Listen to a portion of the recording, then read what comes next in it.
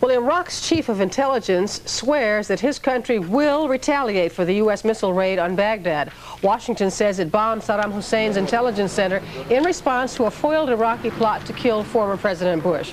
However, the White House also had to admit that some civilian areas were also hit.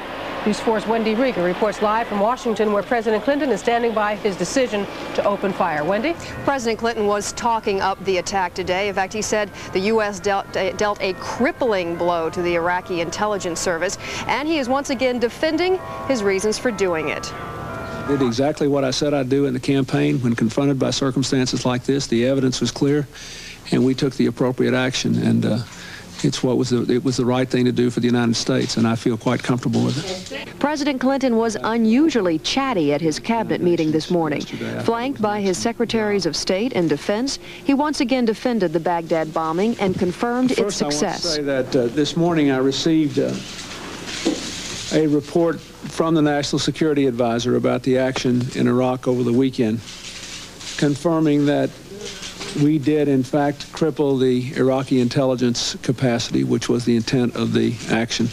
Since the attack, the U.S. has presented evidence to the UN detailing how Iraq was going to kill former President Bush, right down to the design of the bomb. Ambassador Madeleine Albright said it followed an Iraqi blueprint.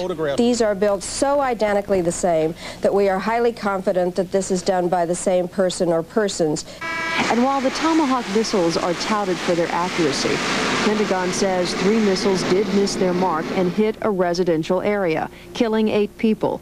Iraqi television has been flooding the airwaves with pictures of the wounded and showed thousands of Iraqis marching in the streets to protest the bombing. Western reporters say the demonstration was not spontaneous, but well orchestrated by the Iraqi government. Iraq continues to deny any involvement in the assassination plot. Iraq's ambassador to Japan says it doesn't make sense to kill a former president. Bush is a dead man politically. He is out. He has no power at all. So why assassinate him? A new USA Today CNN Gallup poll finds 66% of Americans who were questioned approve of the attack. More than half thought it was an appropriate response. But more than half are now worried about more terrorism in the United States. But President Clinton says the message to Iraq is a message to others as well. And I think other terrorists around the world need to know that the United States will do what we can to combat terrorism. And just to back up those words, the president is moving the aircraft carrier Roosevelt into the Red Sea just to add some U.S. muscle to the region. The president says he would like to get back to his domestic agenda now, specifically the budget on Capitol Hill and the economic summit that's coming up next week in Tokyo. I'm Wendy Rieger reporting live from the White House. Back to you, Sue, Matt. Wendy, thank you very much. Former President Bush continues to have no public reaction to Saturday's attack on Iraq.